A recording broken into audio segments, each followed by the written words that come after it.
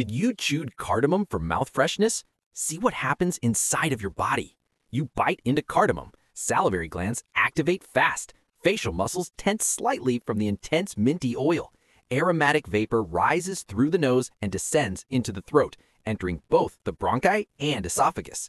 Down the esophagus, a golden trail follows. Muscles contract smoothly, no irritation, only calm motion. The stomach receives the pod without stress. No acid spike. Oils begin gentle absorption. Liver lobes glow faintly as detox begins.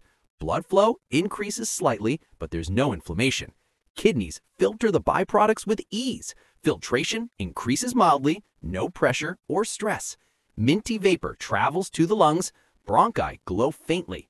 Lungs expand gently. No coughing, no burn. Compounds reach the brain. Calmness and alertness rise.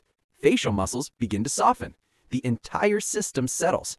Organs stay active but peaceful. Heart rate remains steady.